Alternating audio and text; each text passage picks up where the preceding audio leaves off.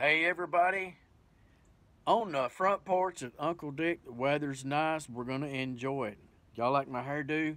Hey, speaking of hairdos, I read something today about in our great state of Tennessee, they're looking at relaxing some regulations and laws about licensing for people that braids hair.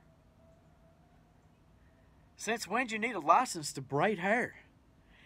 Um, And y'all know me, I don't usually play into all the racism rhetoric stuff, but this stinks of racism to me for sure because the article specified like African style braiding.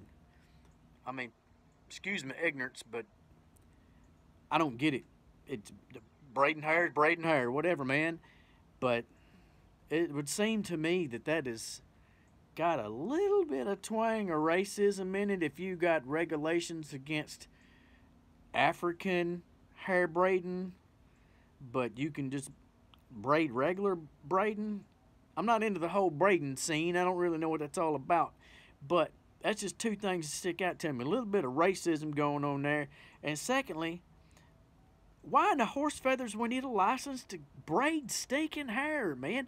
Who cares? What health or hygiene or safety issues are there? I mean, surface level. Don't be digging deep trying to come up with some old bull mess about, oh, you pulling your hair, blah, blah, blah.